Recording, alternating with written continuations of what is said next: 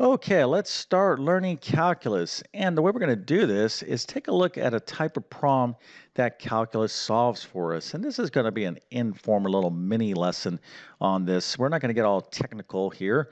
So those of you who are actually going to be taking calculus are going to look at this concept of what I'm going to be talking about here in much more detail. But I'm going to keep it at a level that anyone could understand. So even if you're just generally interested in calculus and kind of what it does for us, stick around. You're definitely going to learn something. But if you're actually going to be taking calculus, this is going to be a good little introduction on some of the things you can do with calculus. And calculus is an awesome math course. It's so powerful. I hope all of you out there decide to actually take calculus. But anyways, before we get going, let me quickly introduce myself. My name is John. I'm the founder of TC Math Academy. I'm also a middle and high school math teacher. I've been teaching math for decades, and I've come to the conclusion that everybody out there has the potential to do well in mathematics, but it requires two things.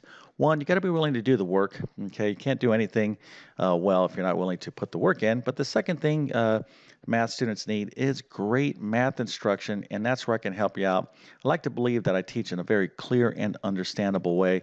So if you're at the middle school, high school, or even college level, and you need assistance in your mathematics course, I'm going to leave a link to my Math Help program in the description of this video. By the way, at the time of this video, my highest, most advanced math course is pre-calculus.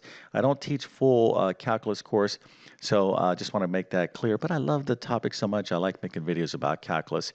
Also, if you happen to be preparing for a test with a math section on it, I'm talking about things like the GED, SAT, ACT, teacher certification, ASVAB, whatever the case might be, I can help you out. If you homeschool and you need a great middle and high school math course, I can help you out. And if this video in some way helps you out, don't forget to like and subscribe.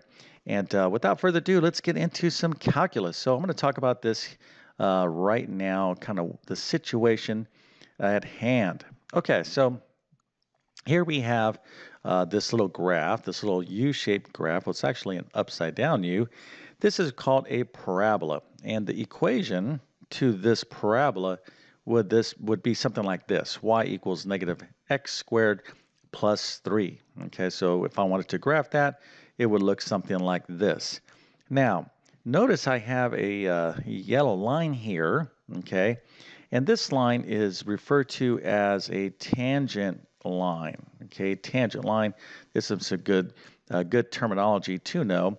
Now, a tangent line happens to be a line that touches a graph at one point, okay? Exactly one point. And you can see here, it's just bouncing off this graph right there, okay? So it's not intersecting the graph. It's not doing this, okay? It's literally just touching the graph at one particular point. Now, if you look at this line, this tangent line, it has a particular slope to it, okay? It has a particular angle to it, and so it's kind of just touching this graph right there, and if you look kind of underneath where it's touching, that would be like -1 on the x-axis, okay?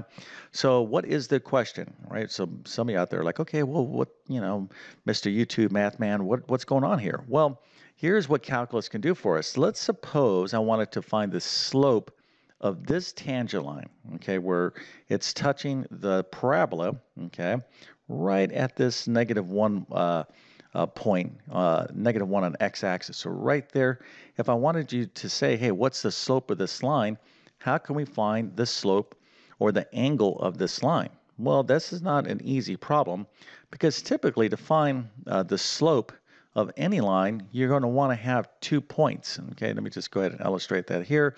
So if I had a point here and a point there, okay, and I wanted to find the slope, well, I could use this point and this point's information to actually calculate the slope. The slope of a line is the rise over the run, or it's the change in y over the change in x. So if you're familiar with basic algebra, if I have a point here and a point here, I can actually just plug that into a formula and calculate the slope or the angle of this line. However, I don't have 2 points. I only have this one single point right there that's touching this graph. So how do I find the slope?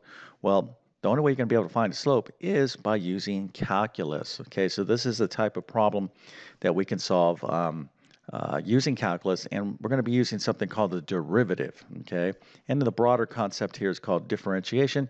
By the way, some of you out there are math professors, have PhDs in mathematics. That's excellent. Please don't be too difficult on me in the comment section, as I'm not going to be overly kind of technical here. But what I'm saying is basically, there's nothing wrong with what I'm saying. I'm just keeping it very general so everyone can understand. All right, so let's kind of just back up here.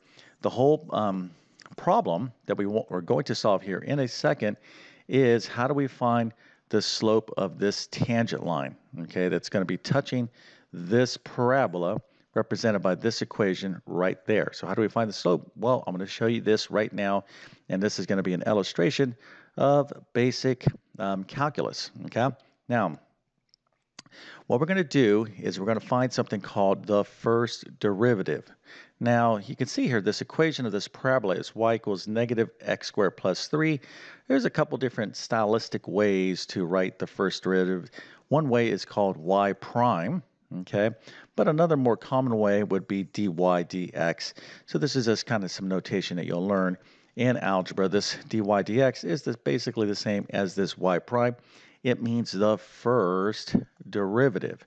But what does that mean? Well, it means this. If I find the first derivative of this equation, which is basically a variable or an equation representation of this parabola, the first derivative is an equation of the slope of a tangent line. So in other words, I can find the slope at this point, I can find a slope at this point, I can find a slope over here. It doesn't make a difference. If I have the first derivative, I can find a slope anywhere along this curve. Okay, of course I want to find the slope exactly right there, and this is very, very powerful stuff. There's a lot of applications to finding the first derivative of a function or an equation that basically has a graph associated with it.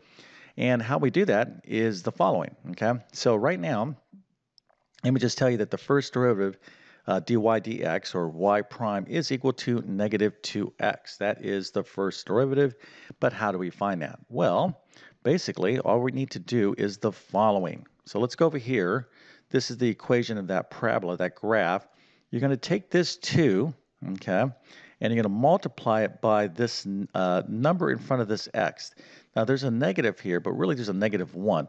So this is going to be 2, okay, that exponent times negative 1. That is what? 2 times a positive 2 times a negative 1 is negative 2, okay? Then you're going to write that variable x, and this is basically a rule that you learn in calculus. You learn a lot of different rules, but they're not difficult to follow. You just kind of have to learn them and then apply them. So you're going to go that little 2 times that negative 1, that's negative 2. We write the x, and then this is 2. What we're going to do right here is we're going to take this 2 and subtract 1. You always subtract 1, so 2 minus 1 is 1, and there you go. So it's negative 2x to the first, or just negative 2x. That is y prime, okay, or dy dx. All right, so that is the first derivative of this equation or this function. And it tells us what? Well, again, dy dx, or the first derivative, this negative 2x, will tell us the slope anywhere along this curve that we choose. So the specific point that we're interested in is where x is negative 1. On the x-axis, it's negative 1 because it's right there. This point, if we look at the x value, it's negative 1. Okay, so let's go ahead and actually calculate the slope of this line. So we take our dy dx, which is, again, the equation of the slope anywhere along this curve. And then for x right here, we want to know what is the slope when x is negative 1. So we're simply going to plug in for this x negative 1.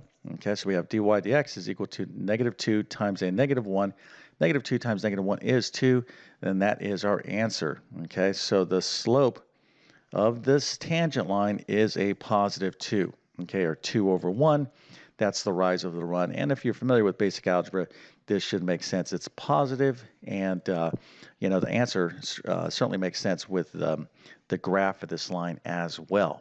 but this is a basic example of the type of things we can do in calculus. You could not have solved this problem without calculus. So, and this again illustrates the concept of differentiation. Okay, that's one thing that you learn in calculus. The other thing that you learn in calculus is something called integration. Okay, and integration is awesome as well because you can find the area underneath curves and super powerful stuff and interesting as well. I hope that this video, um, kind of like, hey, excites you to want to learn more about calculus. And I'm telling you right now, everyone can learn calculus. It's not an easy subject because you really do need a lot of preparation for it, but everyone can handle it. Again, when it comes to mathematics, mathematics is a skill. You got to be willing to work hard at it.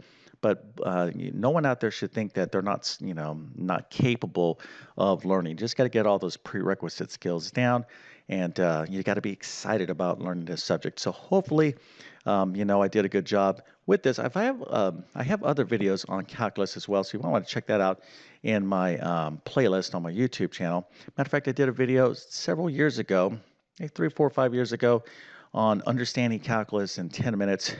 The video actually went more than 10 minutes, but I believe that video is close to like 6 million views at this time. So there's a lot of people interested in calculus. And, again, if I can motivate you to take this course, well, then I did my job. All right. So with that being said, I definitely wish you all the best in your mathematics adventures. Thank you for your time and have a great day.